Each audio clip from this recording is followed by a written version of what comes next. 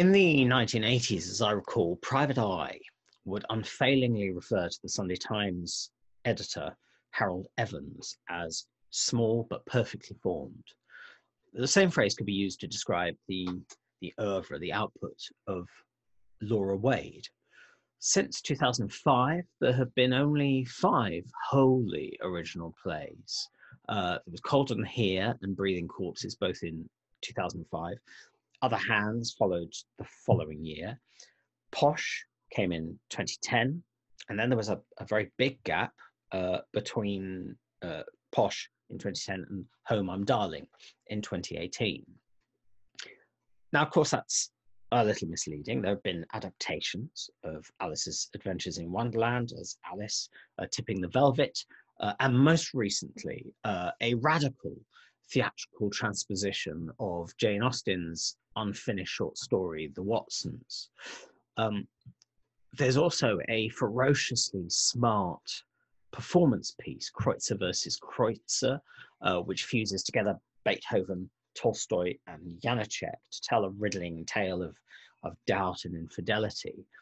In 2006, she contributed to the collaboratively written play Catch, upstairs at the Royal Court. She's written several radio plays. She's turned her play Posh into a movie, The Riot Club, in 2014. 3 of her plays she's shepherded into the West End, so she's hardly been slacking. Nonetheless, each play seems to emerge from a long period of careful nurturing. To me, this is manifested in the plays in a number of ways. First, in the extremely elegant structural craft of all the plays. They are not just small. The oeuvre is not just small, but it is, as I say, perfectly formed. Posh was inspired by the antics of the infamous Bullingdon Club, an all-male dining club at Oxford University, exclusively, it seems, for the very wealthy, most famous for booking private rooms at restaurants, drunkenly smashing the place up the end, and then presenting the owner with a cheque for the damage. Former members include 2 of the last 3 prime ministers, 2 of the last 3 foreign secretaries, and the Chancellor of the Exchequer for most of the 2010s. Apart from the 2 scenes that bookend the play, it takes us through the arrival at the restaurant, the meal, and the final orgy of destruction. And this is, in some ways, a very static premise for a play, at least until the end. But it's a sign of Wade's remarkable craft that the play unfurls seemingly seamlessly and grippingly. Breathing Corpses is entirely different. It's an urban thriller in 5 scenes featuring murders, guilt, taboo desires, but the mystery is enhanced by the chronological disorder of the scenes, leaving us to piece together the story, with each scene altering our understanding of the last. Quite different again is the deeply sorrowful, painful play about grief and its anticipation, Colder Than Here, whose delicacy and grace make the play seem, in performance, I found, ethereal, though close examination will show it has deep and secure architectural foundations. The second thing I think is evidence of this slow gestation is the distinctiveness of each play. The exuberant class warfare of Posh is a world away from the deep emotional tremors of Colder Than Here. The alarming satire of deranged #trad wife gender ultra-conservatism, Home I'm Darling, has a brittle artificiality that is entirely missing from Breathing Corpses. And this to me suggests a deep commitment to each play as its own thing that doesn't rely on an ongoing set of authorial tics and well-tried stylistic formulas. Wade reinvents her writing whenever she writes. Third, although I've described her work as elegant, structural, I think I even said architectural, I wouldn't want to suggest that her work is cold or over-formal, academicist in any way. What I'm always struck by is her acute awareness of how being rigorous about form is a way of releasing the deepest emotions, as in Colder Than Here, or to really emphasize the power of shocking violence, as in Posh. And then there's also the kind of wickedly satirical comedy of Home I'm Darling and so on.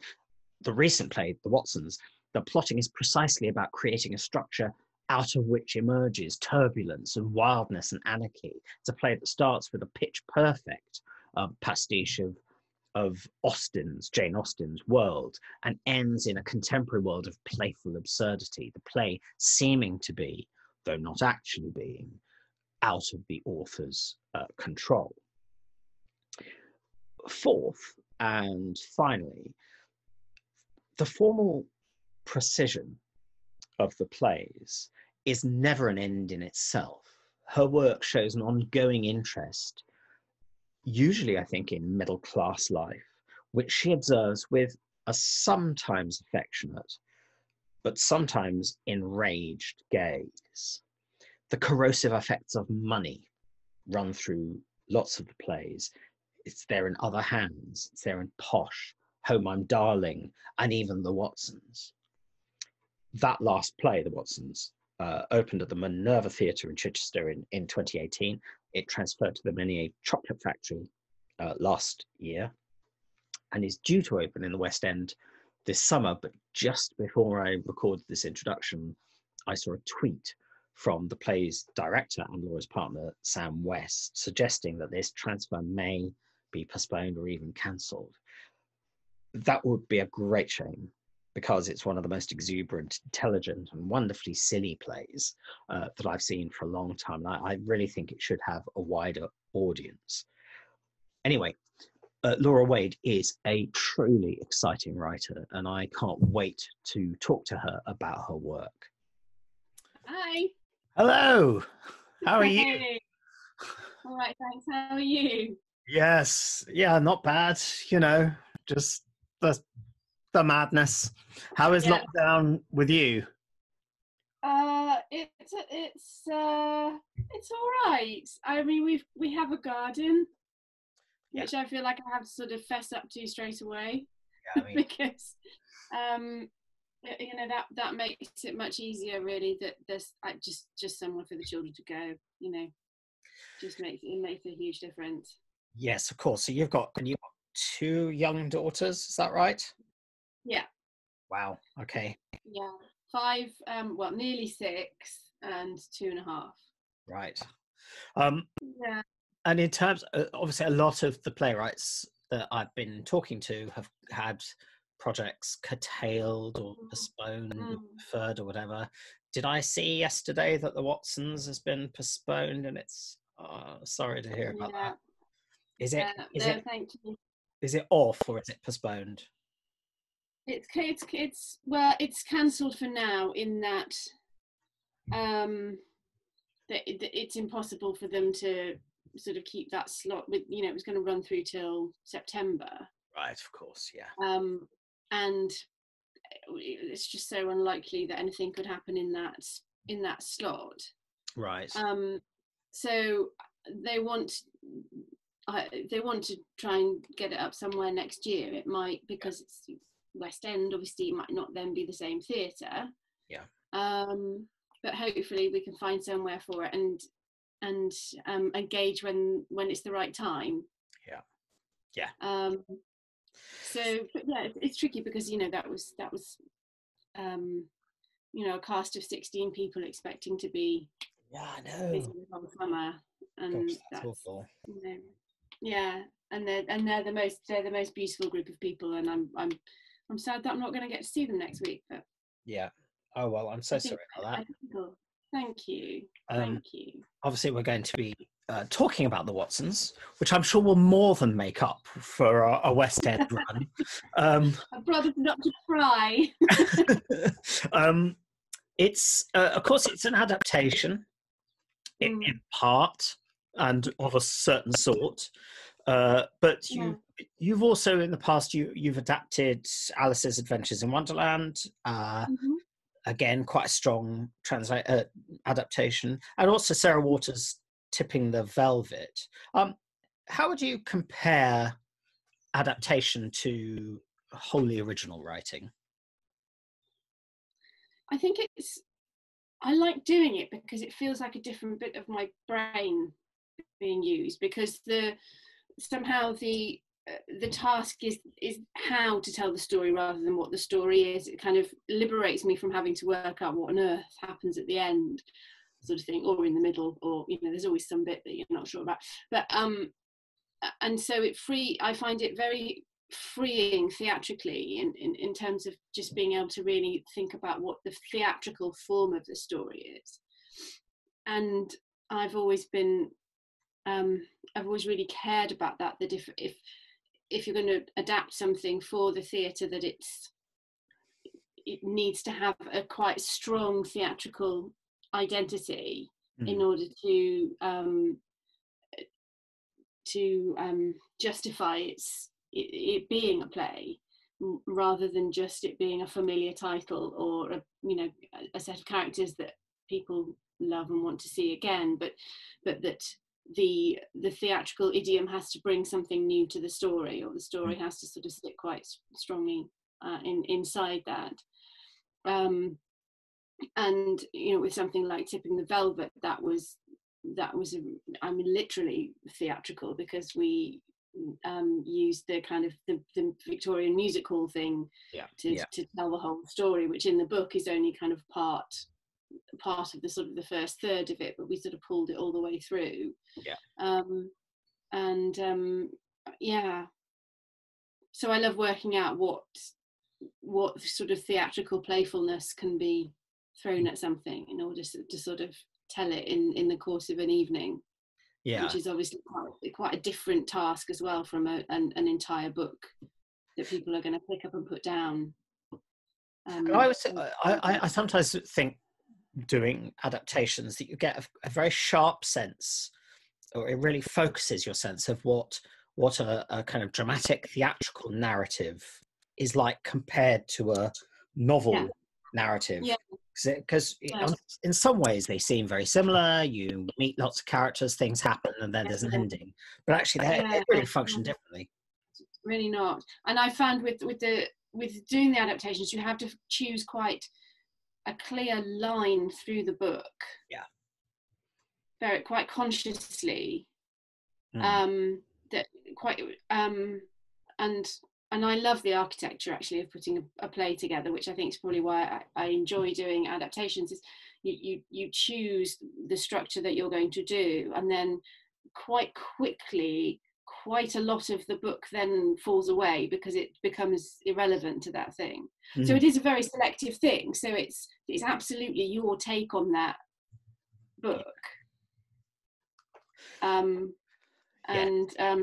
If you're doing something, I've only done one thing with The Living Writer, which was Tipping the Velvet, and Sarah Waters really was really supportive of our doing that, of just going, this is the story we're telling. Doesn't mean we don't like all the other bits, but this is what we've got time to do in one evening. Yeah, right. And it's interesting that in The Watsons, which if people didn't see or haven't read The Watsons, spoiler alert, it's Jane Austen up to a point, and then Laura appears in it and starts working with the characters or against the characters and being rebelled against by the characters and so on. But there's a sort of, I wondered if there's a deliberate joke in there, in that the way you put yourself in there is casting yourself as the humble servant, which of course is a sort of traditional view of the adapter, that you are humbly serving the text.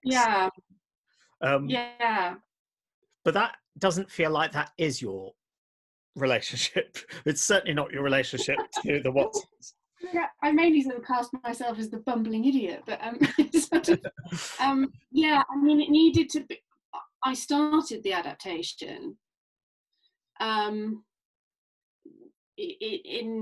knowing that I wanted to do something quite playful with it, and the fact of it being unfinished, of course, that was sort of built in, that I didn't want to do a sort of straight finishing. But yes, in order to make the narrative work, the Laura in the play kind of needed to want to do a straight finishing, in order that the characters could turn around and say, no, hang on a minute, we don't want that, that's boring. So that was I hadn't really thought of it like that before, Dan, but that's kind of there's a moment I love in it, because it raises the question, why bother adapt novels for the stage? Because the novel's there, just read the novel. Christ's sake, why do you need a play? And there's a bit where one of the characters kind of says to you, but why not write a novel? Why write a play? And the Laura in the play kind of says rather sheepishly, I like it when they clap. And how far is that Laura in inverted commas in the play, and how far is that your preference?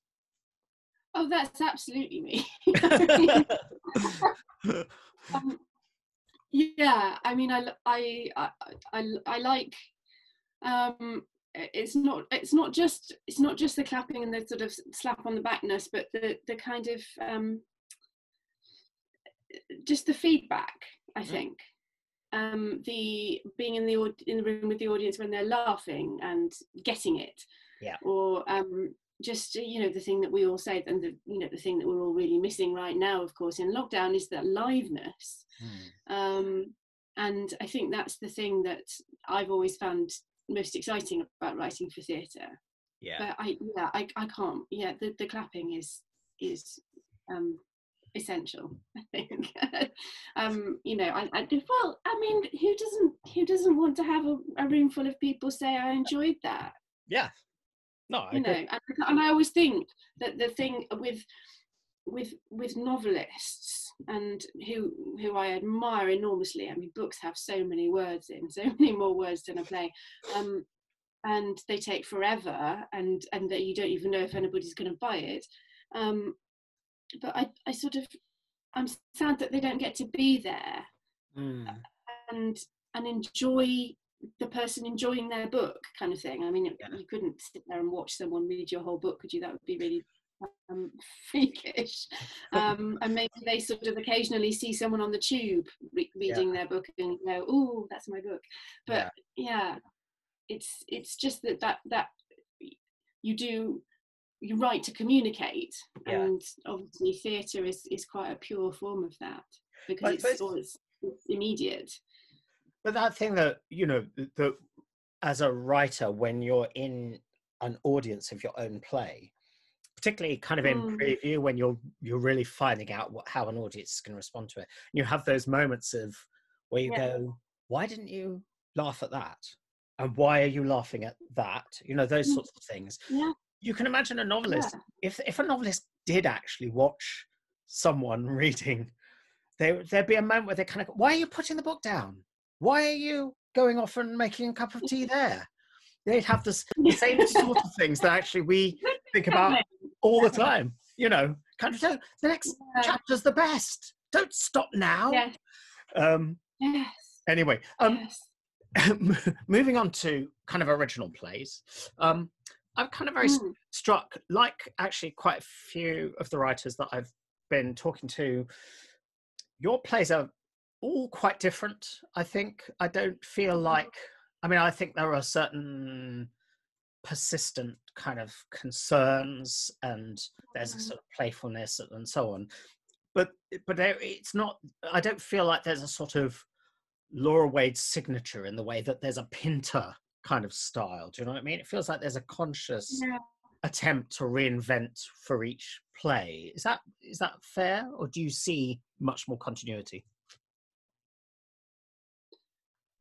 I suppose that I see some continuity in sort of micro things, which are probably kind of about my character. Most of my plays at some point, there'll be a character, for example, who is a language pedant of some sort. That crops up quite a lot. People correcting each other's spelling or use of idiom or whatever. And but in terms of kind of larger themes, and in terms of,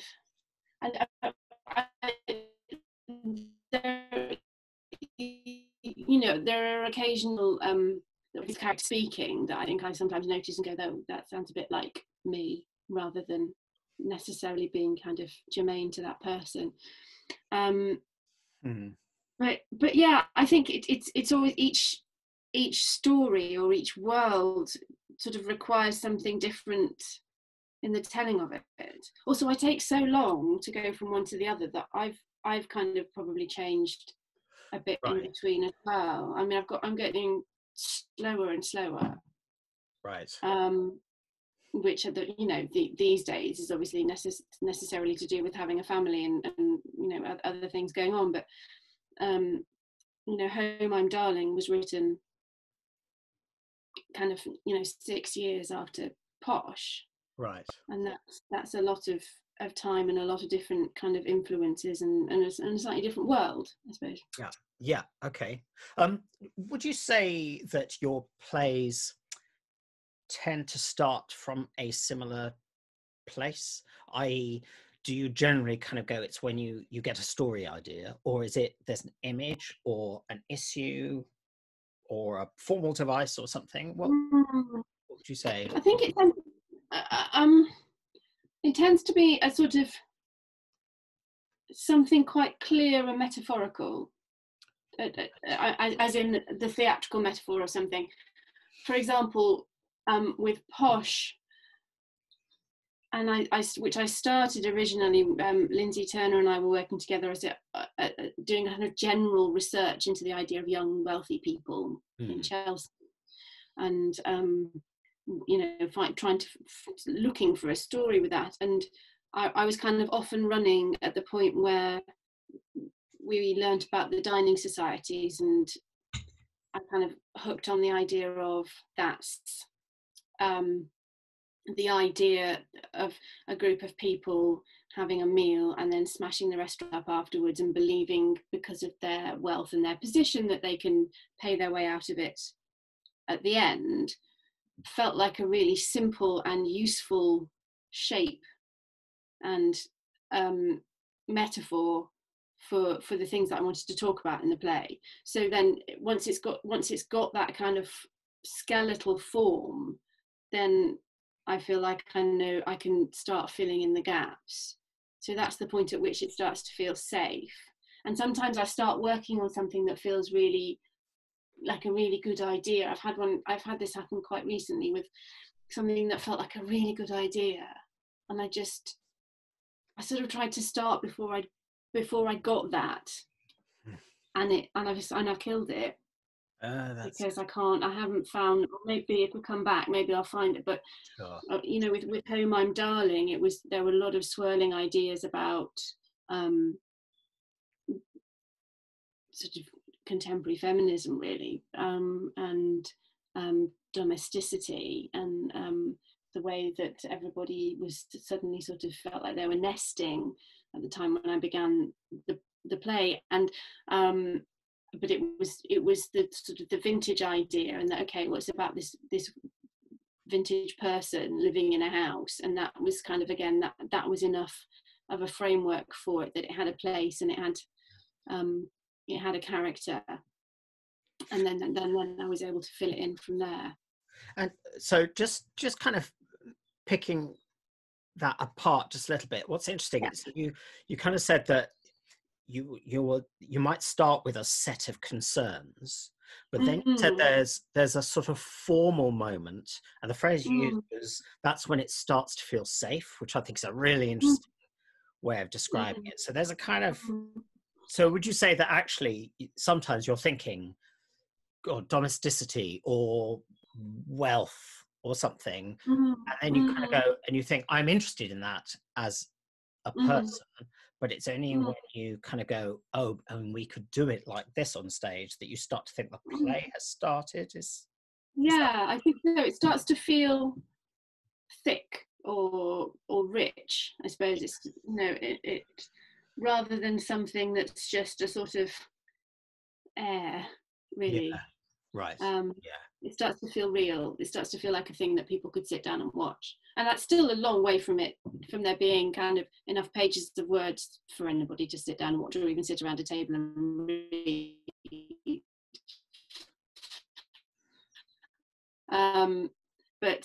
But yeah, it's a feeling.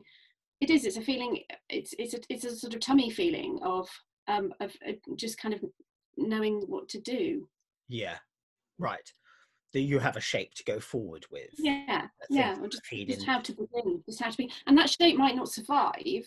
Yeah, right. But it's something to start from. Right. Rather than a sort of, it's like if you were thinking, I would really want to write a play about the NHS. Yeah. You can't write a play about the whole NHS. Yes. Yeah. Or if you could, if you did, it would be some kind of like terrible, sprawling kind of Olivier theatre epic, lots of people running off and on with trolleys kind of thing, and it wouldn't have its a strong shape. Whereas at the point where you go, okay, it's about the consultant who's just discovered the new cure for cancer, but he can't get the funding because, Yeah, exactly. Yeah. And I mean, you said that you're taking longer and longer to write plays. The process, I mean, let's say you have your kind of formal idea, or at least you have a shape of some kind that's going to hold subsequent ideas for a while. What are you at that point starting to try out dialogue, or are you still accumulating plot ideas, character ideas, research, images? So in other words, do you build up to a point where you start writing, or are you actually kind of writing the whole way through the process?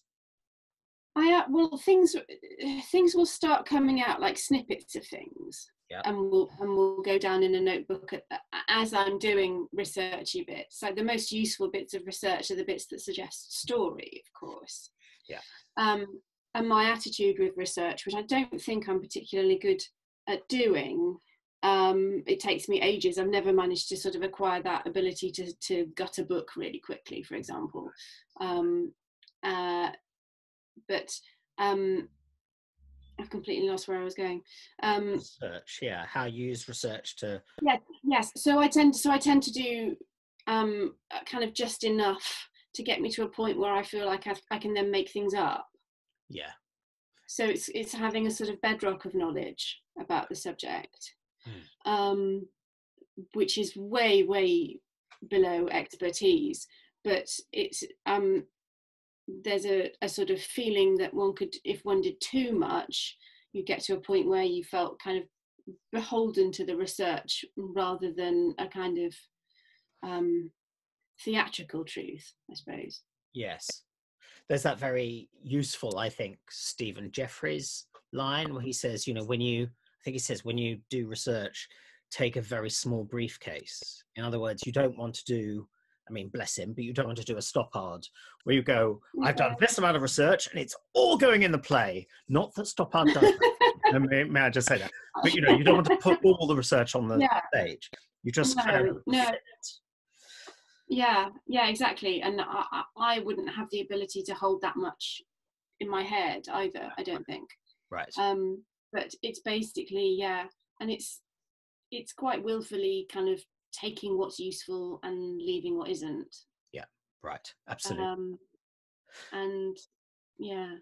So do you, is that, I mean, you say the process is lengthening, but would that typically be quite an intense period of development in your head, or will you actually sit with a play idea for, years? I don't know. I think the idea it sort of snowballs as it goes on.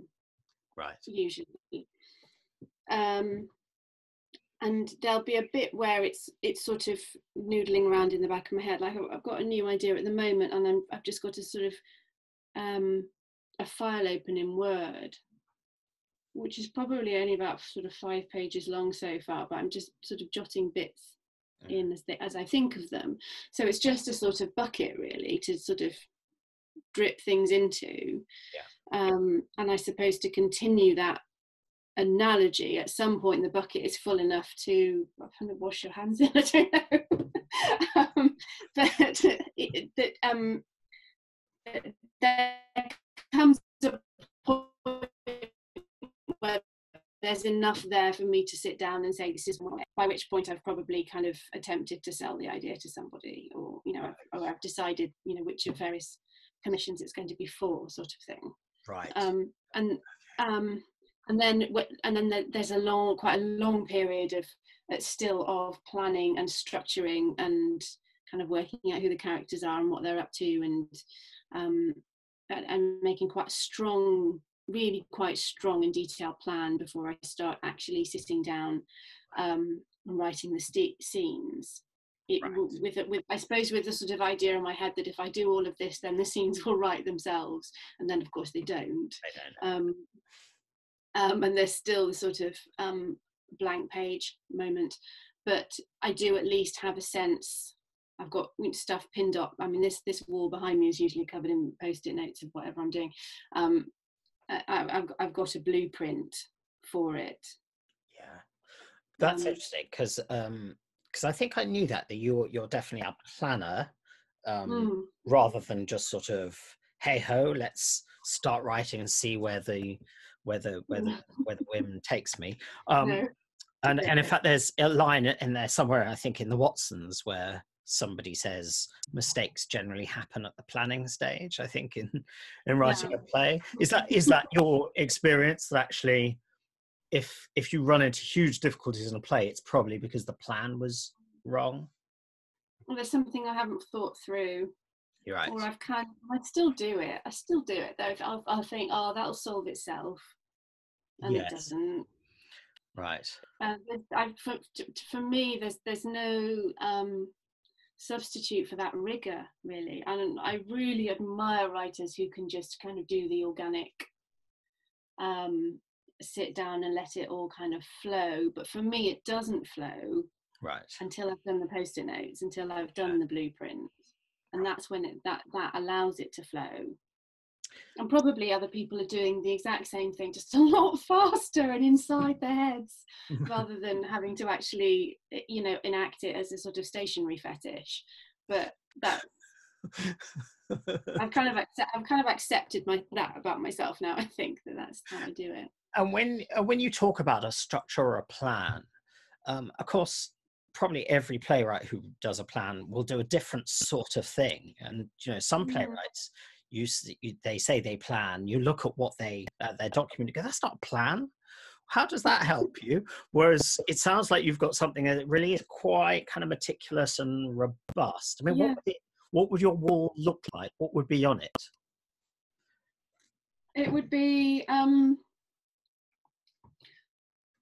load of small pieces of paper with, if I'm working out when things happen, it's sort of so-and-so says this to so-and-so, or so-and-so comes in and it changes the temperature, or this thing happens, or this is the interval point that we're heading for, and this is the thing that people are going to be talking about in the loo queue, kind of thing, or that's the structure of that. And then and then there might be even more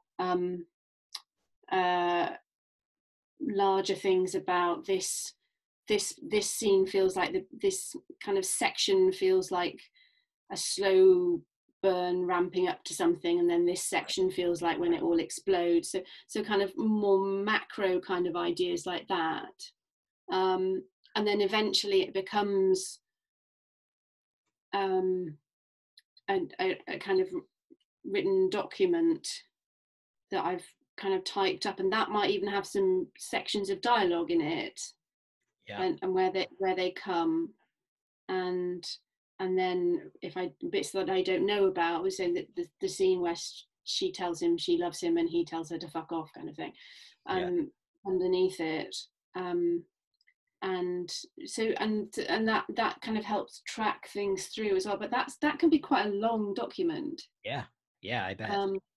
And a thing that I sort of will end up then carrying around with me for a bit, and adding to, and scribbling on, and actually sitting with, if I'm trying to then go on and write the scene.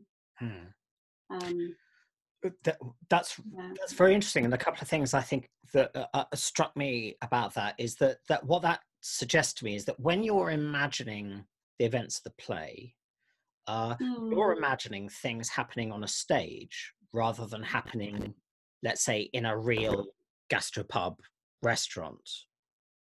Because if you've got the thought of the loo queue or the interval, I do. Yeah, it is. I don't think the characters know they're in a play, but I know they are. Except in the Watsons, where they all realise that. Yeah, but yeah, and it's although I can still end up sort of seeing the gastropub on the stage. Yes. So, you know, I sometimes am imagining the characters talking in a fairly literal space. But yeah, it's always within the framework. So I have a sense sitting down that this is a scene that probably needs to be a certain length, and this is the number of things that I have to sort of cleverly make happen during that time. Yeah, right. So it's, you know, it's really quite a conscious process. In a way I'm just thinking that in a way that I've occasionally felt slightly sheepish about, because it's not very organic. It's but then it doesn't mean that surprises can't come out of that, and quite often that plan will get thrown out the window, or I'll suddenly have an epiphany and go, that act 2 is just nonsense, I should be doing this. And then I'll kind of, you know, regretfully have to tear up quite a lot of work, but actually know that the thing that's coming later is going to be better. Because there's a really great moment, which is the obverse of what we've been discussing in the Watsons, where one of the characters kind of said, well, but why are you having to intervene? If you're writing me, you know what I'm going to do. You know, how can I possibly surprise you as an author? And I think Laura just says something like, it's complicated to explain. And of course, I know exactly what that means, you know, that weird way that you go, I'm writing these characters. But as I remember I saw Robert Holman talking about playwriting, and he said, what I do is I start writing at 9:30 every morning, and I write until one of the characters says something that surprises me. And you go, yeah, of course. And we all know what that experience is like, where you kind of go, what the hell?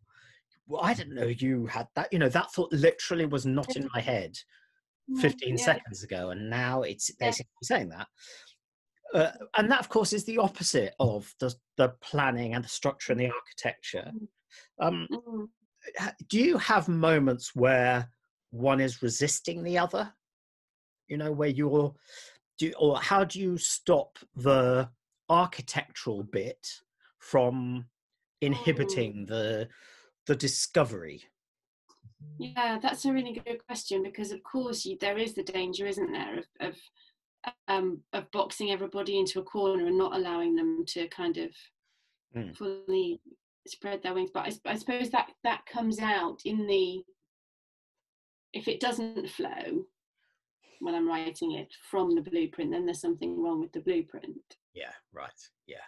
And that, you know, then that's worth, and quite often what I'll attempt at that point is something kind of more organic in a small way, in terms of, well, let me try and write the scene and see where it wants to go. And sort of challenging the plan as well, in terms of what if it isn't that? What if it's the opposite of that, actually? And, you know, just kind of just trying to flip things. And quite often, you know, something that sounds like a really good idea for a scene, when you come to write it, just won't yield somehow. Right. It's like once you've got your kind of structural plan, would you does that mean that the writing is quite a short, intense period where you're just basically kind of doing the paperwork, as it were? Yeah, I mean, usually by then it's quite close to the deadline, so so that sort of lights a fire underneath it. But yeah, that's the point, and I like that point. I like getting to that point and sitting down and telling myself I'm going to I'm going to get this whole scene written today, or I'm going to get 10 really good images today, or I'm going to try and get to a point where it exists as a full play, because then that's the point where you can actually work out whether it does work or not, and what needs to happen to it. And this is a really banal question, but pen or computer? Are you both? But no, never pen. Never pen. Pencil. These pencils. Oh.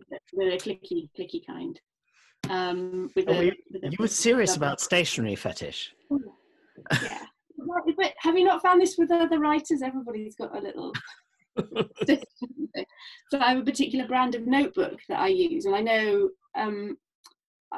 when I move an idea from the A5 notebook to its own A4 notebook that we're going on a journey with that one now. That's going to be applied. Actually, I think that's quite specific to you. I'm not sure. I'm not sure other playwrights have actually said that, which is kind of interesting. I was a PA for a few years before I was a professional writer, so maybe it's kind of a hangover from that, in that the stationery cupboard was by far the most interesting place. Yeah, but no, it's always pencil, because pen feels like you can't, it's too final kind of thing, it's too committed. Yeah. And it annoys people because they say, can I borrow a pen? And I have to say, I've only got a pencil in my bag. And they're like, why? You're a writer. You must have a pen. I know, I've got loads of these. But yeah, no, it tends to sort of, dialogue quite often comes out of the end of the pencil. Right.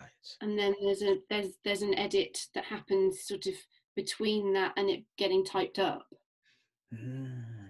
Okay. And do you, because I think some of your plays clearly make kind of puzzling demands on production. So The Watsons is a good example, because on one level, how on earth do you do this? How are you going to stage this thing that really crashes two fully developed worlds together? Posh to some extent, Breathing Corpses, those sort of questions about how you move those scenes around. How far do you worry about production possibilities when you write, or how far do you just go, that's not my problem, that's their problem? I always love the moment when a designer comes on board and sort of tries to solve all of these ridiculous problems that I've set them. I think, and some of the time it just sort of comes out of a naivety about what it takes to do something, or to move us from world to world. And the best people that I've worked with have sort of made a virtue of those difficulties. There's a bit in Home I'm Darling where the second half begins 3 years before our action in the first half, and the house is subtly different because they haven't done it up yet. So there are some things that are the same, but quite a lot of things are just a bit crapper. But it's fairly subtle, and needs to be for that scene. And then the very next scene, we're back to 3 years. We're back to the present, so it needs to sort of go forward 3 years back to this pristine house. And so they've got time to effect that change in the interval, but then no time at all to get it back. And Anna Fleischler, the designer, and Tamara Harvey, the director, between them came up with this just amazing dance sequence that was actually, I mean, it got a round of applause. Like this scene change, because it was so brilliant what they'd done in terms of a picture falls off the wall and this gets magically pulled through a hole, and everything kind of, and there was just such a joy in it, in watching the house change. So I kind of like now leaving those kind of little kind of opportunities in scripts for people, and I'm not clever enough to be doing this deliberately as I set out, but I quite like that they're there. I mean, the last stage direction of the Watsons says the world should be, and that I didn't know what that meant really, or what that would look like. Actually, because there was an interruption, I'll just repeat that stage direction because it is great. The world shimmers with possibility as a stage. Yeah.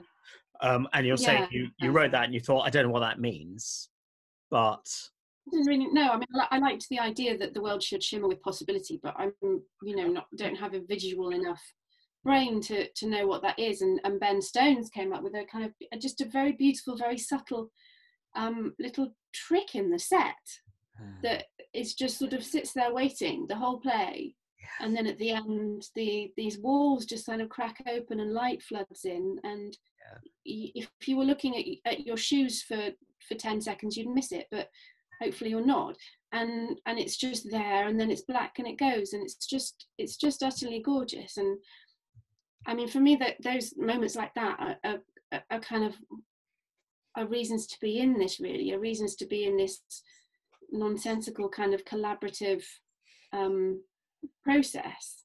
Because when you get those other brilliant people that come in and just add something that's not only beautiful but also really, really resonant, and just adds something to what you've put on the page.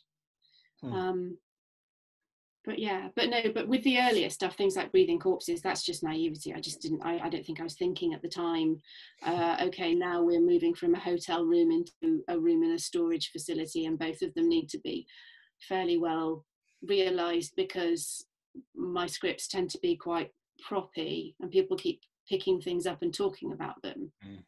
Right. So, I don't make it easy.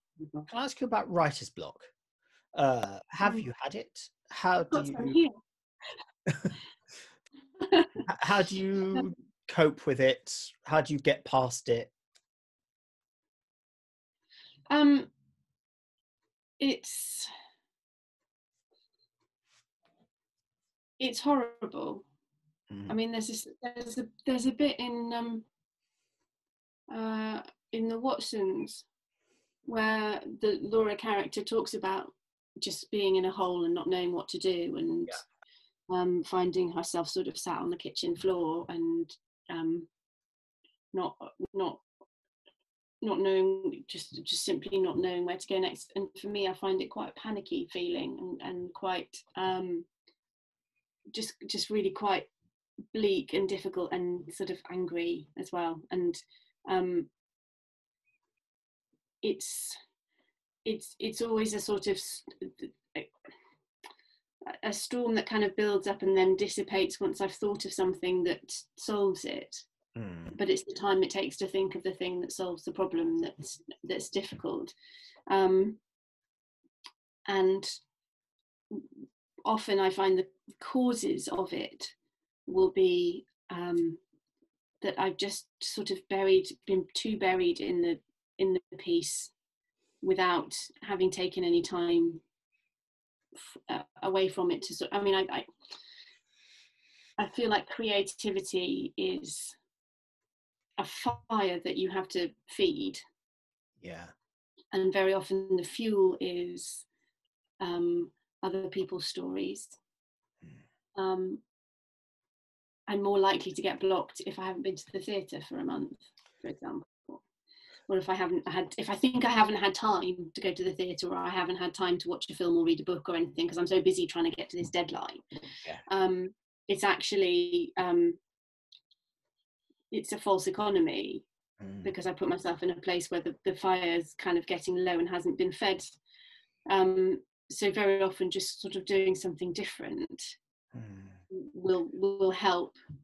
You know, I think of some of my best ideas when I'm like watching a concert or something that's not even a story, but just being able to get kind of immersed in someone else's creativity sometimes. Sorry. and but also things like going for a walk, getting away from it, or occasionally if it's really bad, trying to go and like sit in a coffee for half an hour with a notebook. But there's always quite a lot of crying and hand wringing, and yeah, it's not a good look. And I'm partly asking that because, as you say, there's that moment in the Watsons, but in some ways, the Watsons sort of feels like a product of that kind of panicky, how on earth do I write this adaptation? Was there any genuine kind of confusion about how on earth am I going to approach adapting the Watsons, or was this sort of meta theatrical, slightly Pirandellian thing baked into the original idea? I suppose it was baked in the sense that I knew that I wanted to do an adaptation where the characters decided they didn't want to follow the story that had been laid out for them. Okay. At the point where the original author, that was my initial safe idea, to go back to what we were saying at the beginning about the point where, you know, the springing off point. But with this one, that was that, you know, okay, I don't know if you have this, but occasionally there's an idea that sounds really good as a short paragraph. Like the elevator pitch is cracking, but to actually try and make it into a whole thing is a marathon torture process. Because it's just so difficult. Like it's like, that sounds amazing. Yeah, it does sound amazing. Try writing it. So yeah, this was one of those, really, in terms of you have that idea, and then how is it going to work? How's it going to work in a contained enough way that we can watch it in one go? So the version that got performed first at Chichester and then at the Chocolate Factory last year was an 82-page script, but the previous draft to that was 130 something. So it was this huge, like, bloated mess of a thing that there's some point where the characters tied Laura to a chair for a while and then sort of just ran around doing what they wanted, and it was not so good. It was a funny one, and just to make it work. And where did the project actually start? Was it your idea to adapt the Watsons? Did somebody bring that project to you, or what? No, it's not. I was invited by a producer to do a adaptation of something that could be, and this is it was many years in the making. This one, I think I first started work on it in like 2006, something like that. Oh right. Yeah. And I mean, it went into the drawer for quite a long time in the middle of that, but it was the idea of doing an adaptation of something that was well known, so could be quite commercial. And I've always loved Jane Austen, and found this unfinished one and thought that sounded like it could do that thing that I was already thinking about then, of having a really strong theatrical identity. Because what if what happens to the characters when she goes? And there was quite a long period of not knowing what that would be. So the Laura character wasn't in it initially, which turned out to have been a huge problem, because at the point in the play, initially, when Jane Austen stopped writing, we were sort of supposed to intuit from how everybody was behaving. In fact, I think there was even one draft where I had the set kind of fell down. Okay. And you were supposed to know from that Jane Austen had left the building, and then they would all sort of start doing what they wanted, and it was chaotic. Right. And so kind of later on, in putting the Laura character in, which I resisted for a while, because I thought, what kind of an egotist puts themselves in a play? But it worked because it gave them an authority figure to kick against, and so that was a moment that kind of brought it back to life, really. Right. Yes. Yeah, for ages it seemed like it was unstageable. It had this huge cast. Nobody was going to want to do it. The original producer very graciously kind of gave it back to me and said, here you go, go take it somewhere else. At which point I just wanted to kill it dead, and just left it for ages. And Sam, my partner, who ended up directing it, sort of persuaded me to get it, because he always sort of loved the idea, that paragraph idea that sounds really amazing. It could be amazing. Persuaded me to sort of get it out eventually after years of rowing about it, and by that point was able to sort of take it apart and put it back together in a way that actually built something that would work. Right. That's. I want to ask a bit about that, taking it apart and putting it back together thing. Mm-hmm. There's something about rewriting which I'd like to think about. But actually, let me confess, I've never read the Watsons. I mean, I've read your version. I've never read the Jane Austen Watsons. Could you roughly just describe it and kind of where it ends? Yeah, it ends. It doesn't end. So I had to go in there and sort of change the point where it ends for the purposes of the play, because it sort of tails off. Right.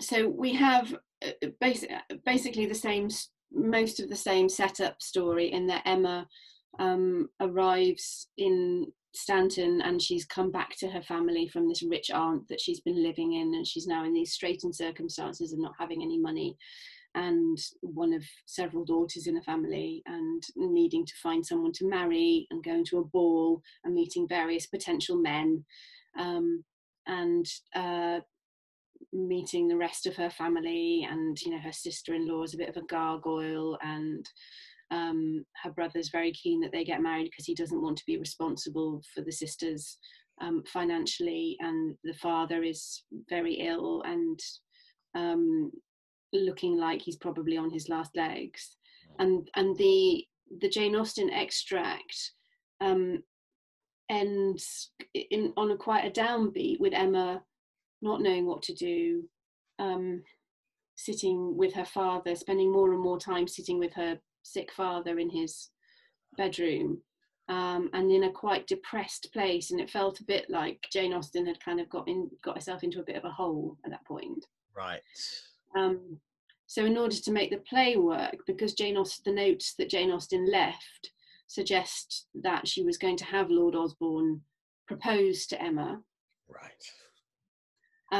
So I kind of unpicked it a little way, Mm-hmm. and then sewed it back up with Lord Osborne coming in and the proposal scene, and Emma saying yes, and that being the moment when Laura has to intervene. Right. Okay, that's interesting. Yes, that makes a lot of sense, because it's a much crunchier moment of the story, isn't it, for the intervention to happen? Yeah. And so it's interesting, because you obviously earlier in the discussion you were talking about creating this quite substantial formal structural plan, but you've also talked about successive versions of this play having wildly different things happening. So if you weren't in earlier drafts of this play, that's a completely different structural plan, I would imagine. So yeah. how does that rewriting relate to the structural plan? So I think that structural plan was probably written and rewritten several times, right, over that 12 years, whatever it was, mm-hmm. in a kind of taking it apart and putting it back together again way several times. And because on a serious rewrite, probably like a second draft of something, if it needs some kind of structural fiddling, I would still end up doing another big blueprint. Right. Okay, that's very interesting. And working from that. And do you think having that kind of separable plan, does that actually make rewriting easier? Because I can think of a project I did where there was actually a huge change to the story, a complete fundamental shift of the story. But I kind of could look at the plan and go, actually, it means I need to take that bit out, that bit out, and that bit out, but nothing else really needs to change. Whereas I think if I'd written it in a more sort of organic way, it would be a bit more like I may just have to start again and rewrite it. Yeah.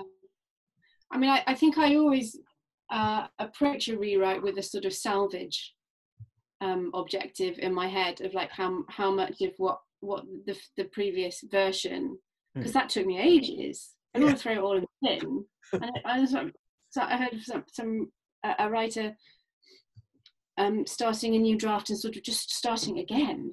Yeah. And I thought, oh, that seems a lot of work. So it's sort of like working out what can survive the previous version, but also needing to do that blueprint, because like if I've decided that the George character doesn't exist in this new version, then I need to have that written down and have formalized how in all the different ways in which I can solve all the bits that George was in, for example, and kind of get him out of there.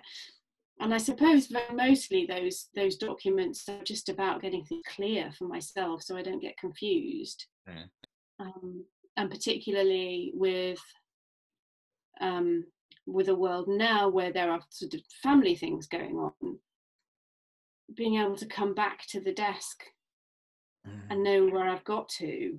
Yeah, right. It's really helpful, because there isn't the time now to do that thing of going off down the rabbit hole and staying down there until you've solved it. Yeah, right. Because if school pickup time happens before, you know, that there are things like that can't be moved or changed. So it's sort of trying to being able to kind of get back to the desk and pick it up the next day. And in terms of that balance we talked about a bit earlier between the kind of the structured, the architectural, and the improvisational, where, for example, was the idea of aliens landing? Spoiler alert: aliens landing in the Watsons. We have to assume, don't we, that if anybody's still listening, that they're they're not aware of the spoilers. That was just how mad can we go at this point? Right. And sort of, I think the play kind of explodes with possibilities at that point. Right. And it probably came out of me sitting down writing a list of what mad things don't happen in Jane Austen books. Well, there are no spaceships at all in Jane Austen books. Are you sure? Have you read them all? Yeah, I've read all of them. I've read all 6 of them. There isn't a single spaceship. With mounting disappointment, you've discovered. She just doesn't mention it. She doesn't, like the Napoleonic Wars. She just doesn't mention it. Yeah, so that felt like a thing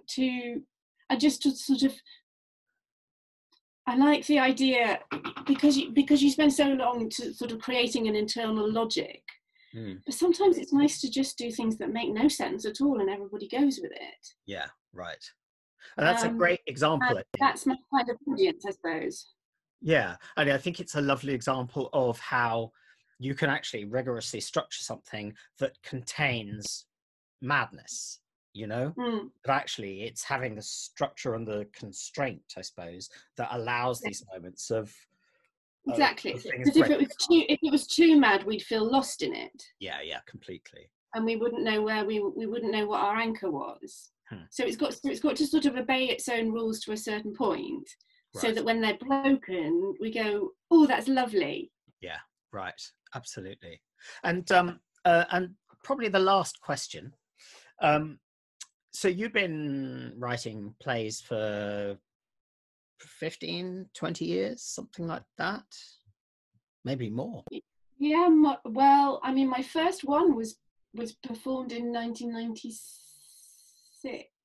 Okay, 24 years. Man, which makes me really quite old. Yeah.